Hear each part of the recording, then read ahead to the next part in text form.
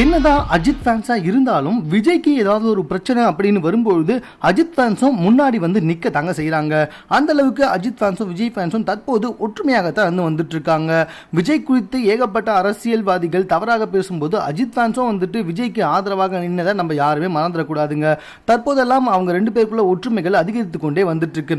படத்தை பத்தி தான் விமர்சனம் செய்யறாங்களே தவிர அஜித்தா பெருசா விஜய் பெருசா அப்படின்ற போட்டி தற்போது வரதில்லை. ஆனா தற்போது இதை கிளறி விடுற மாதிரி பேசியிருக்காங்க நம்மளுடைய ஆர்த்தி அவங்களுடைய ட்விட்டர் பக்கத்துல வாய் வச்சுக்கிட்டு சும்மா இல்லாம எதுக்காக தற்போது சம்பந்தமே இல்லாம இப்படி பேசி வந்துட்டு இருக்காங்க அப்படின்னு யாருக்குமே புரியலங்க. அதாவது அவங்க என்ன சொல்லியிருக்காங்கன்னா, நான் சுறா படத்தை பார்த்ததுல இருந்து அஜித் ஃபேனா ஆயிட்டேன், கண்டிப்பா வந்துட்டு இதுக்கப்புறம் விஜய் ஃபேனா ஆகவே மாட்டேன் அப்படின்னு சொல்லியிருக்காங்க. அதாவது சுறா படம் அவ்வளவு முக்கியமானது தான், அதை சுத்தி வளைச்சு சொல்றாங்க. அது மட்டும் கிடையாதுங்க, அவங்க இன்னொரு முக்கியமான விஷயமும் சொல்லியிருக்காங்க.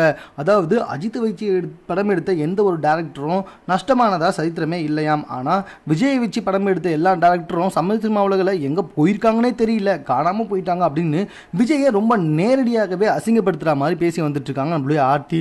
இதை அஜித் ரசிகர்களே ஒத்துக்கலங்க. தேவையில்லாம எதுக்கு ஆர்த்தி இப்ப நீங்க இதெல்லாம் பேசிட்டு இருக்கீங்க அப்படின்னு கேள்வியும் கேட்க ஆரம்பிச்சிட்டாங்க.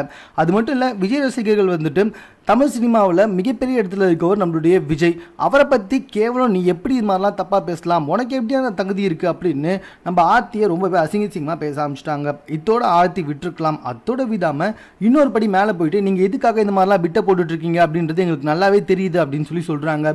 அதாவது நம்ம விஜய் அரசியலுக்குள்ளே வருவார் அப்படின்றத தான் நம்மளுடைய ஆர்த்தி அவர்கள் அந்த மாதிரி சுற்றி வச்சு பேசிகிட்டு இருக்காங்க.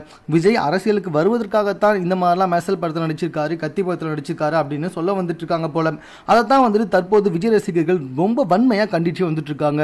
விஜய் அஜித் ரசிகர்கள் மட்டும் இல்லைங்க, சாதாரண ஆடியன்ஸ் கூட எதுக்காக இப்ப தேவையில்லாம சம்பந்தமே இல்லாம இதை பத்தி பேசிட்டு இருக்கீங்க அப்படின்னு கேட்டுட்டு இருக்காங்க.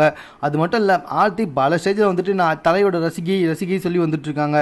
தற்போது அவங்க விஜயை தவறாக பேசியிருப்பது தலை அஜித்துக்கே கொஞ்சம் கோபமா தான் இருக்கும் அப்படின்றதுல எந்த ஒரு டவுட்டுமே கிடையாதுங்க. இன்னும் ஆர்த்தியும் விஜய் ரசிகர்களும் ட்விட்டர்ல வாக்குவாதம் நடந்து கொண்டே தான் இருக்கு அப்படின்றது ரொம்பவே குறிப்பிட வேண்டிய விஷயம். மேலும் இது போன்ற செய்திகளை உடனுக்குடன் தெரிந்து கொள்வதற்கு எங்களோட சேனலை சப்ஸ்கிரைப் பண்ணுங்க. இந்த வீடியோ பிடிச்சிருந்தா லைக் பண்ணுங்க. உங்க கமெண்ட் எதுவாக இருந்தாலும் ஓகே, எங்க கூட ஷேர் பண்ணிக்கோங்க. தேங்க்யூ.